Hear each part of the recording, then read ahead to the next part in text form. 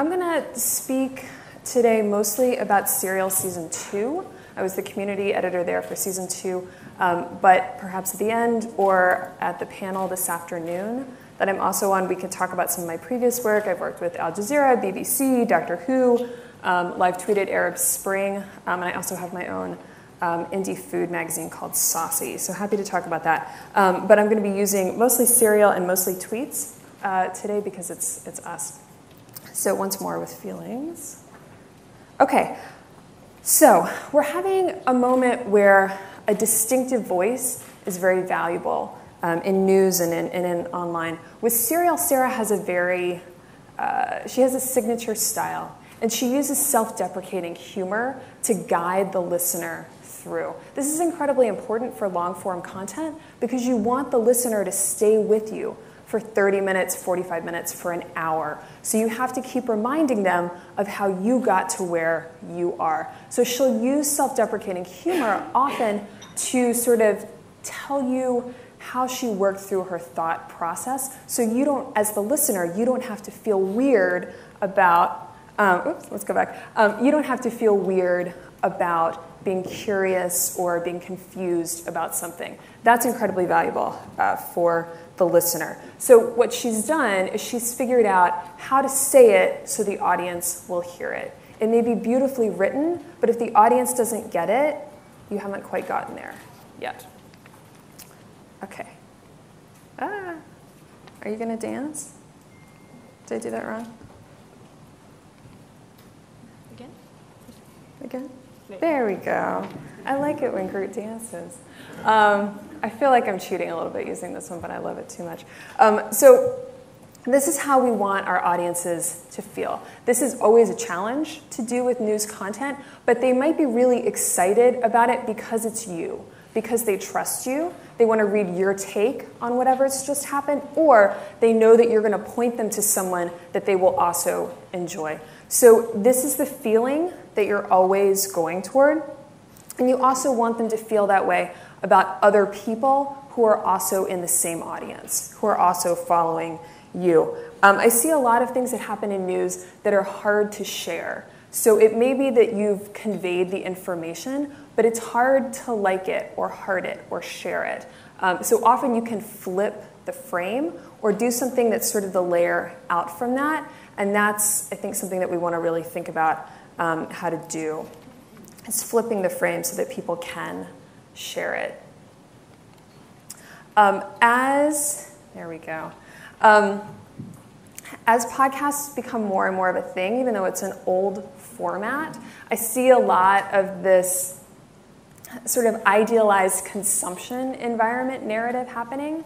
And nobody's ever going to be in a perfect place, be really happy and excited, and have perfect clarity when they listen to your stuff. This reminds me a lot of that illustration that we're all very familiar with, of the white nuclear family, and they're all sitting around in the living room, gazing adoringly at the TV, and all getting along with each other. We know that's a fantasy. We know that this is also a fantasy. So you want to think about someone who's coming into your content, they're stopping, they're starting, they're doing other things. They're not going to be able to listen to it with perfect clarity.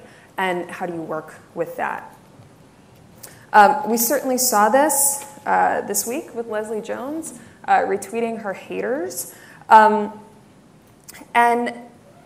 what I did a lot of was taking things to the back channel. So when you're trying to figure out, and I would recommend making a very detailed social calendar, social editorial calendar, when you're trying to figure out where to put something and how to put something up, then you want to think about which spaces are moderated and which are not. A lot of the time, we'll see questions being asked that are never going to lead to good places. So there are ways to take conversations to the back channel. It's hard to illustrate what sort of a value that has to the community sometimes. So make sure when you do that, that the rest of the team is aware of how much time you're spending doing that. I use Tumblr a lot in Serial for Season 2 because you can chat with it in the back channel. You can do messaging with it on the back channel. We used it to do something that we weren't comfortable with the site doing. So Tumblr was sort of a second site for us in a way. So people could ask questions, and they could ask questions anonymously, which was very valuable. We didn't have to answer them, but we could if we wanted to, and we could answer them publicly on the Tumblr, or we could answer them privately to the user themselves. So I think that was very valuable for the audience. We certainly got a better sense of what people were interested in, frustrated by, needed to know more about from having it be in the back channel. Not everyone is comfortable with publicly sharing, because we have to be comfortable with publicly sharing and being sort of a public persona. That doesn't mean that your audience is. Also, online spaces can feel haunted, especially by previous successes and failures. So you want to think about taking it to another platform if you can and if it's appropriate. So the audience is always changing, and something that has worked before might not necessarily work again. Something that I find really important to think about when I'm working on social is thinking about the fact that you're always creating an archive. So the audience, especially with long-form content, is probably going to change its mind, perhaps about one character, often within the consumption of one episode, right, or one piece. So you want to be able to be flexible and have enough play in the voice that it's large enough for people to be able to change their mind and their opinion, and they don't necessarily feel dumb about having felt one way and now feeling a different way by the end of the episode.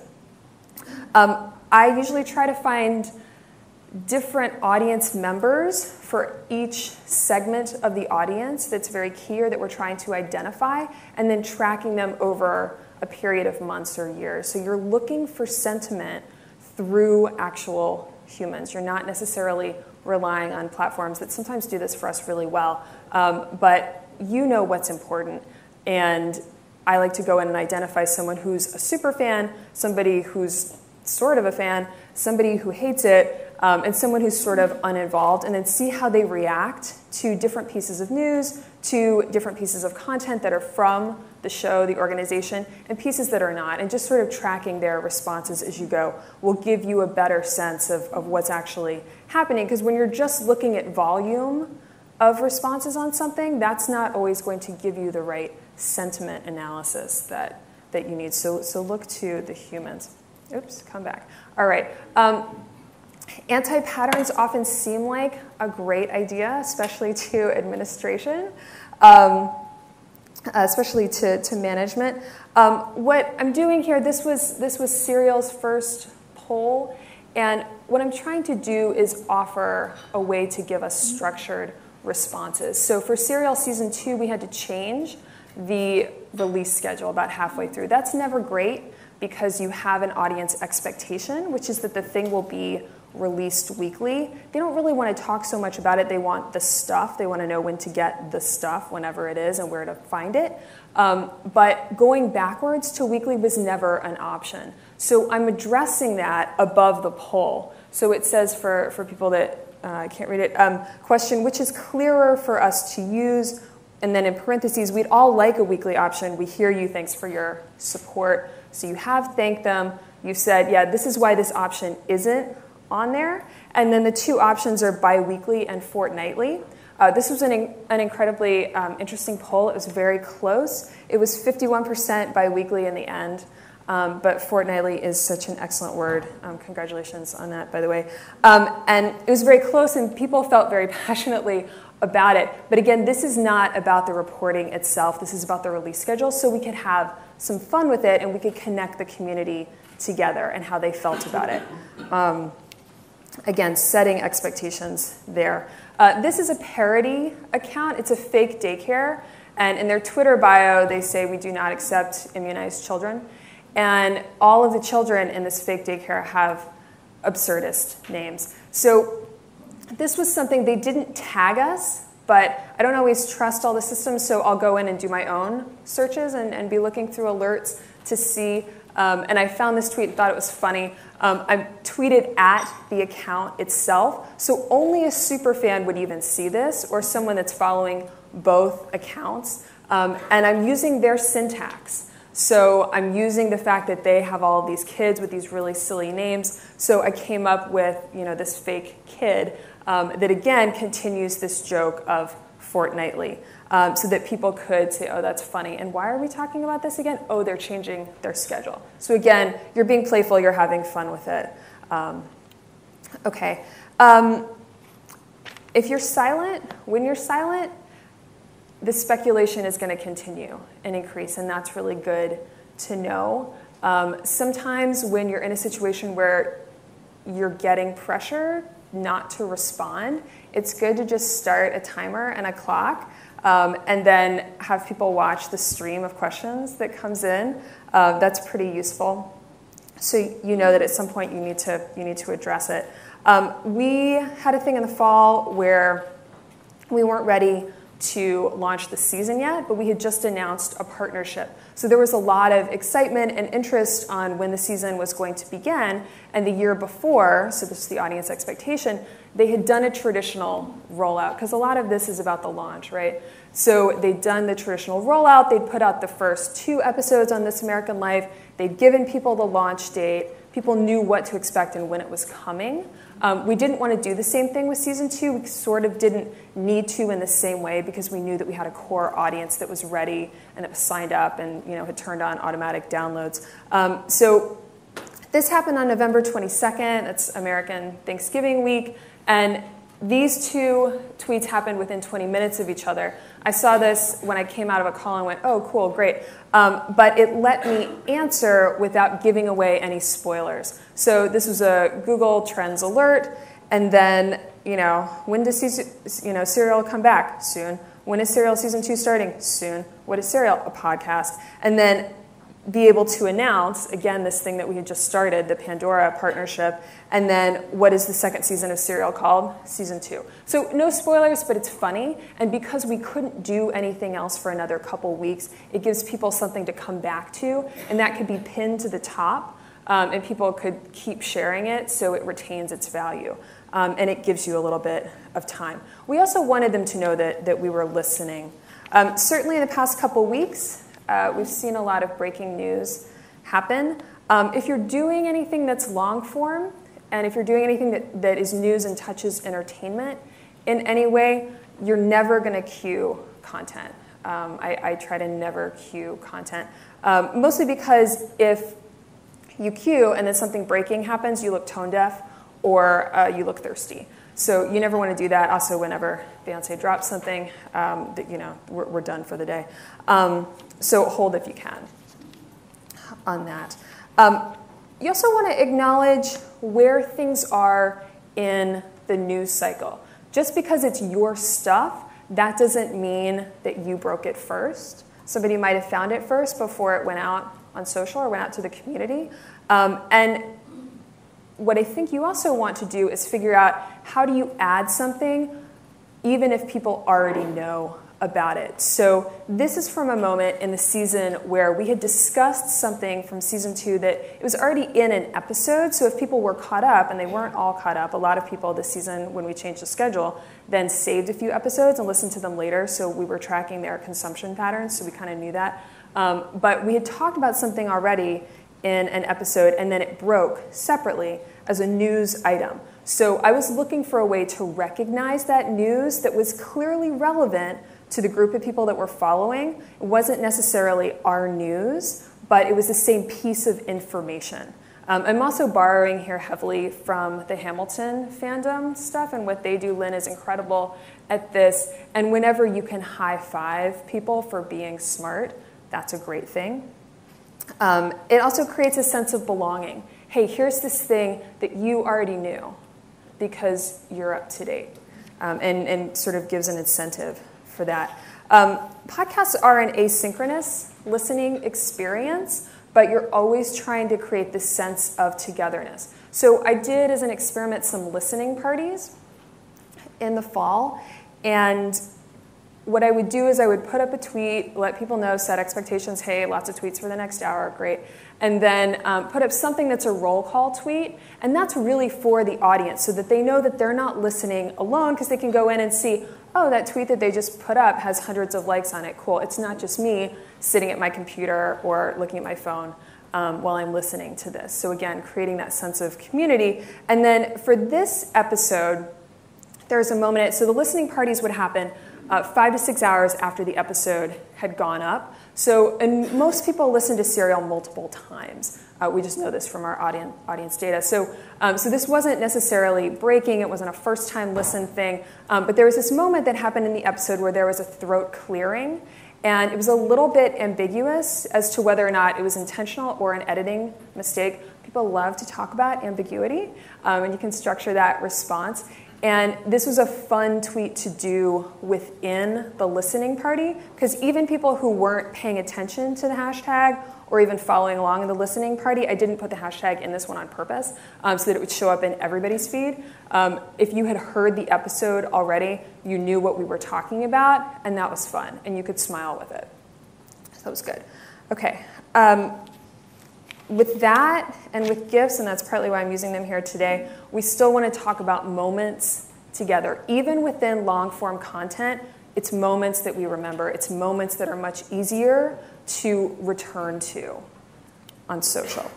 This photo has been used a lot in different kinds of memes, and the way I want to use it today is talking about fandoms. And Serial is certainly a fandom. When you talk about a fandom, when you talk about the original content, the place that it started, meaning the creator of it, you're talking about canon, and then everything else outside of it is a little bit removed. So it's either a couple levels removed or it's very specific. So for Serial, there are companion podcasts. And there's one for season 2 that was about a military perspective. You can see how that would be appropriate. There was one that was about Idaho and how that was relevant. There was one that was about crime writing. There are people who listen to those fan and we could call them unofficial companion podcasts that were listening to those but not even necessarily listening to the show itself, to the original, or people who were only listening to the original so that they could follow along with their favorite companion podcasts. There were people that listened to all the companion podcasts, right? All of that is valid. All of that is interesting. That's also your audience. So we look a lot at traffic and where it comes in from, but you also want to think about where else are people listening to this stuff or going to talk about your stuff and why. They may make you cry. They will probably make you cry, but it's good to be aware of what they're talking about and how they're talking about it. You're going to get audience responses that you don't quite know what to do with. This came in and I thought, wow, really, wallpapers? It's 2016. And then I went, oh, okay, on your phone, got it.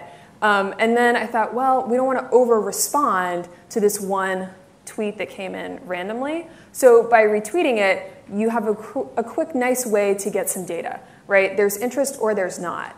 So there was enough interest here, and then we heard from people privately that were very excited about it and volunteered to do it for free. We did not take them up on that. And we were then able to say, okay, cool, we're going to go ahead and do it. But if we hadn't gotten a response, then we would have been able to reach out to this person individually and say, hey, thanks so much. Here's one of the files if you want to put it on your phone. But we wouldn't have done it in a big way and put resources against it. So it helped us move quickly, address an audience question, and not spend too much time with it if there wasn't actually the interest. You don't want to over-respond and sort of overweight individual questions. Also when Serial goes out, a new episode in season 2 got 3 million downloads in the first week. So there are 8 people on the team. There's one of me. I did all of Community, so there's one of me and 3 million downloads. So you got to do the best you can. This is the Holy Grail stuff, and this is kind of where we're going to end. And Song Exploder is a really great podcast. They take one song, they speak with the artist, and then they sort of explode. They explicate how they made that song. So it's also kind of heady and very focused, and they have a very very focused audience on what they do. But it's good to be in conversation publicly with other people in your category, in your vertical, in your field. That makes you look stronger and more confident.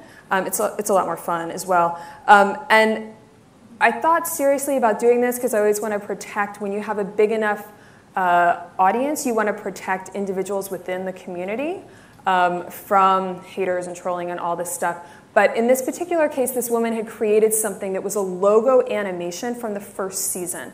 So the first season, everybody really loved it. It was unambiguous in that this is only a logo animation with music. It's not even the character main character, from the first season. So it wasn't even, you know, which side are you on? It was only the logo animation. So again, something that everybody, it's a universal. Everybody could get around that, could get behind that. It had a couple of retweets, it had a couple of likes. That's not the point at all. The point was for the fandom, which they did, to go and celebrate her stuff, to go and like her tweet, and to leave great comments, and they did, on her Instagram. Because that's the fucking magic. Like, that's how you get there.